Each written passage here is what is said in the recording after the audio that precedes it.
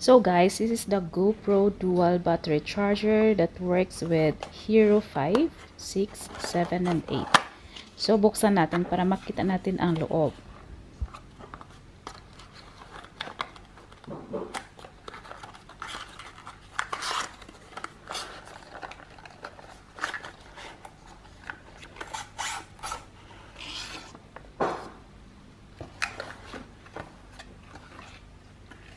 So, meron siyang manual. So, tingnan natin later para makita natin yung proper use ng battery charger.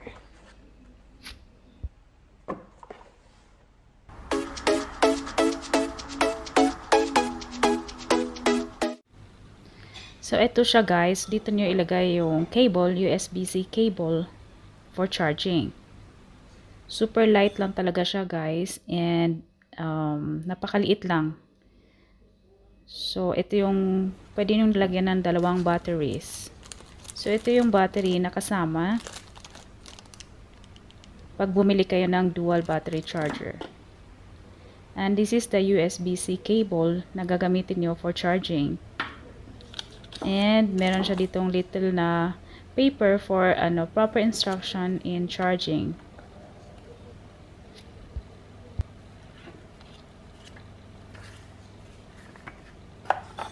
So guys, if you have the old model of the GoPro 5, 6, and 7, then you can use this battery charger also. It is compatible with those old model.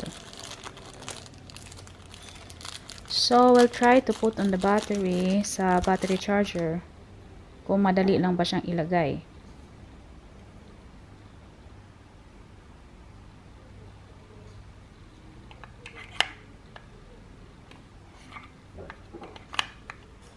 So, i-push down nyo lang po siya. And then, pag tatanggalin nyo na siya, i-pull up nyo lang.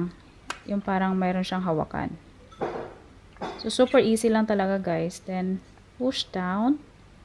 And then, pull it up.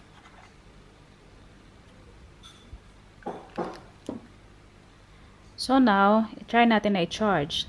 So, yan guys. Orange means charging pa siya. And then, pag nag-green na yung isa, meaning full na yung isa. And then, the other one is not yet done. And if nag-green na lahat, so meaning full battery na lahat ang iyong GoPro battery. So, ready to use na. And again, thank you for watching.